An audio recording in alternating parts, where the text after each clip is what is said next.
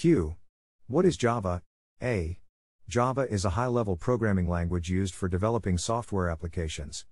It was developed by Sun Microsystems and now owned by Oracle Corporation. Q. What are the features of Java? A. Java has several features such as platform independence, object-oriented, secure, portable, multi-threaded, high performance, and robust. Q.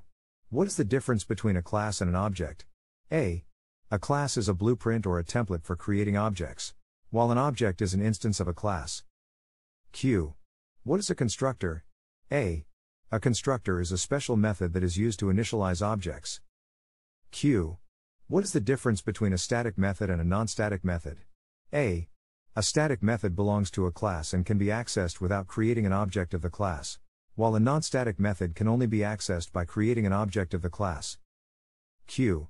What is the difference between an abstract class and an interface? A.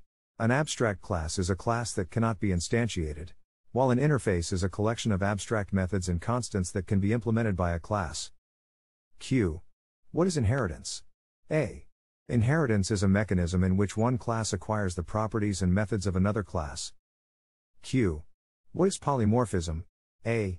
Polymorphism is the ability of an object to take on many forms. In Java, it can be achieved through method overloading and method overriding. Q. What is a package in Java? A.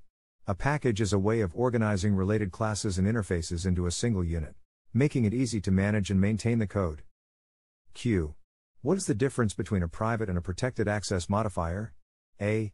A private access modifier restricts access to the member within the same class, while a protected access modifier allows access to the member within the same class and any subclass.